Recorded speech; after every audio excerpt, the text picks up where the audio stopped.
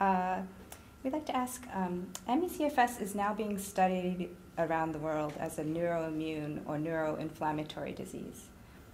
In Japan, it's still widely perceived as a disease of normal fatigue.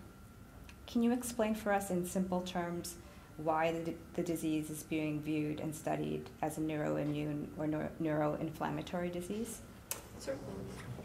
The first clues that it was a neuroinflammatory disorder circle around a key symptom that ME/CFS patients share, which is that when they exert themselves, when they push or do exercise or even do cognitive sustained tasks, that they will have a relapse, this worsening of their condition.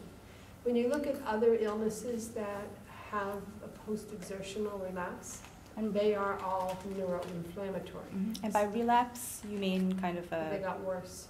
So worsening you have function. A patient who's at a level of function that's not great, but then they have this effort and they slide down. Okay.